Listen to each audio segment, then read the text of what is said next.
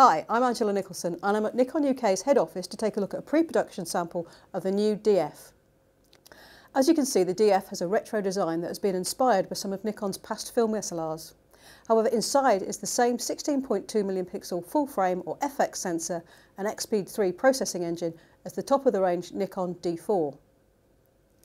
On the top of the camera here, we've got dials to control essential aspects such as shutter speed, sensitivity and exposure compensation. Each of these dials has a lock to prevent them from being knocked out of position. There's also a dial over here for setting exposure modes, with settings for aperture and shutter priority, manual and program mode. There are no automatic options. Let's take a closer look at the dials. The shutter speed dial has markings running from 4 to 1/4000th of a second, adjusting in hold stops. There's also a B for bulb mode and a T for time mode, along with an X for flash synchronization.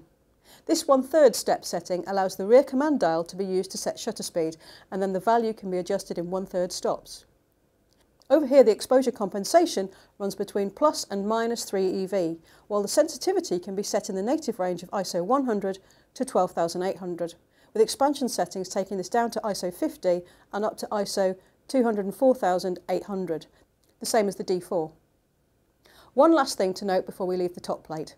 The shutter release is threaded, so you can use a traditional plunger type cable release. As it's an SLR, the Df has an optical viewfinder, and it's the same one as on the D4, so it has 100% field of view. It's nice and bright, so it will serve users of manual focus lenses well. On that subject, as it has a novel collapsible metering coupling lever, the Df is compatible with just about all of Nikon f-mount lenses.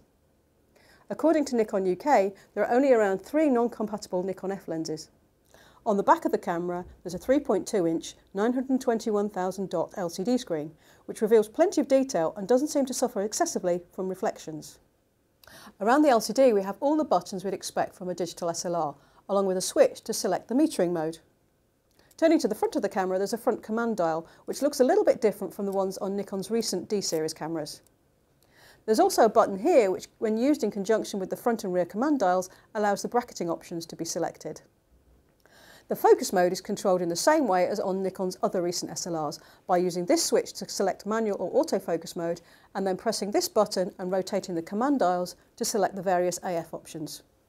Pressing the menu button reveals that the menu is pretty much as you'd expect from a modern Nikon SLR, but there are no video options as the Df is a stills-only camera. The Df feels really nicely put together. It's solid and robust feeling. It's also weather sealed to the same level as the D800, so you don't need to worry if the weather takes a turn for the worse when you're out shooting. As this is a pre-production sample, I can't show you any images from it.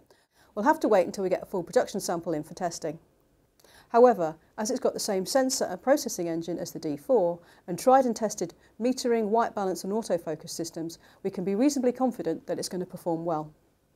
For more information about the Nikon Df, take a look at my preview on techradar.com.